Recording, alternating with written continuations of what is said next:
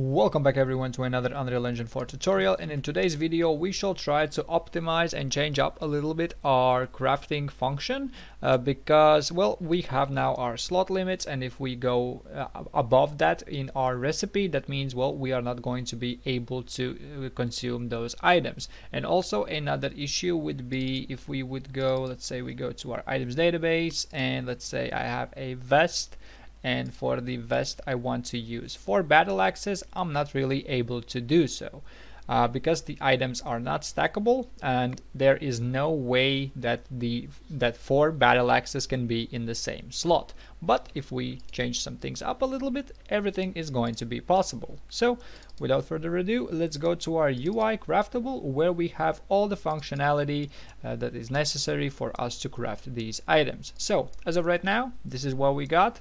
What I'm going to do is, just like in the previous videos, disconnect the function node itself and start all over again. So the first thing what we want to do is obviously drag in our item data.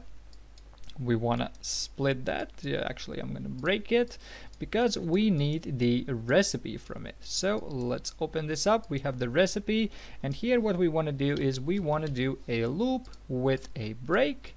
So let's do that.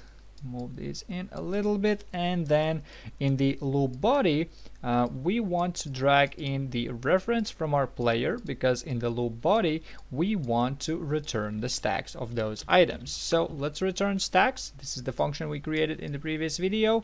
For the item, we need to use the RI element from our loop, and then what we can do is simply check if the return amount is bigger or equal to the amount from this RI element. So let's break this and use this amount in the bottom row. So now this is going to check whether we have plenty of those items, and if that is true, let's drag from it, do a if branch check, connect the execution, and if that is true, we are not going to do anything. We're going to use the same pattern we used previously. We are only going to enter a Boolean value if we fail to find the items, if we don't have enough of those. So let's select our local fail, and let's set that to be true if this value is false. Then from this one we can go to our break and be done with our loop if we fail to have the items that are necessary. So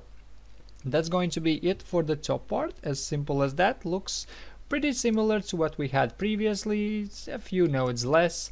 Now let's go to our loop again, and from the loop completion we need to do a if branch check because we want to check whether we failed or not. So let's use our local fail as a condition, and obviously if this is true, that means we failed, so we can just simply return. So let's add a return node, and well, if we compile it now, you can see this gives us a warning. So we need to make the event reply so that there is something put in the input. So now if we compile, the warning is gone and everything is good. Now if this value is false, if the branch returns as false, what we want to do is again drag in our player reference, and well, we have already checked. That means we have plenty of items. They're all accessible to us. So as our player, first we want to try to add the item because we want to check if we have plenty of space to actually hold this item. Now for the item itself, we will use our row name that we provided from the outside. So let's drag in our row name, and we want to make this slot structure, and we want to make the item structure item data table row. And now let's connect the row name to the bottom. Let's manually select our database. So I have the items database, and for the type we can leave that empty, but for the amount we need to use the amount from the item data. So we have our outcraft amount, and that is going to be the amount that we are going to add to our inventory. Now from our add items function, we need to do a if branch check to see if we were able to add this item to our equipment.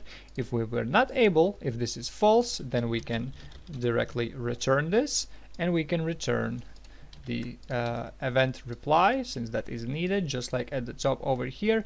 So this is going to finish our event successfully. But if this is true, what we want to do is again loop through our recipe. Well, to make life a little bit easier, shorter routes, I'm going to drag in the item data, split this and do a loop again, another loop on the recipe, but this time without a break, because we need to loop through the whole thing, because we already checked that we have plenty of items, so it's all good. So we are running this loop, and then inside of this loop, let's drag in the player reference again, and let's remove the item. And since in the previous video we optimized this function, this is going to work just fine. All we got to do is just plug in the RI element into the item, and it is going to find all the items, and this is going to now consume items from our backpack and from our player slots. And the items don't have to be stackable, they can be in multiple stacks or whatever. If we have those items in our equipment, it is going to remove those. And obviously, if you didn't watch the previous video, make sure you do, because that is where we optimize this function. And well, probably you already noticed then, if you didn't watch the previous video, that you don't have this function. So now the last thing that is left for us to do is, well, we have added an item, we have removed all the necessary items, and the last thing left for us to do is to refresh our widget. So let's drag in another reference to our character, and let's run our refresh inventory widget function, plug that in the execution into the loop's completion, and for the position, let's simply type in the inventory, and at the end of it all, we can again return. So let's plug in our return node like so.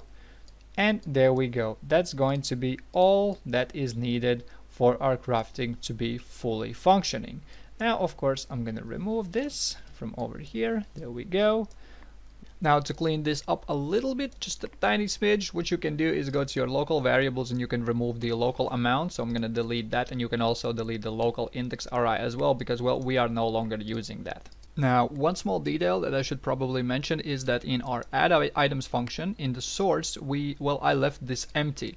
If we go to this function right now, what I would suggest to you, I don't know if I mentioned this previously, but I have plugged in the default route over here as well. So that means that it really doesn't matter what kind of source you're using, it's still going to add the items. So make sure maybe to connect both of these to this is valid check.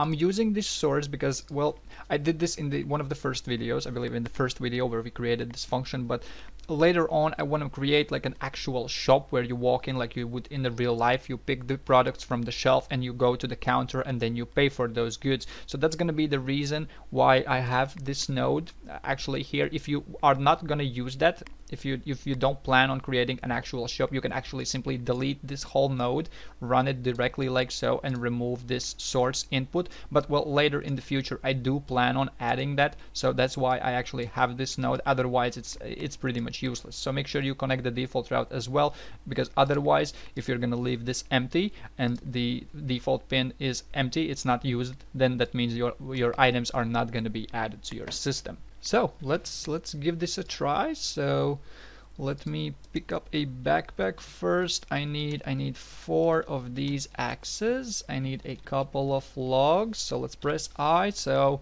I have a couple of axes. So just to make this a little bit more complex, let's leave 2 of the axes in the player slots and a few over here. So now let's go to the crafting. Let's craft some planks. So you can see I removed 1 log and I have 4 planks. Let's do this once more. There we go, 2 logs, 8 planks.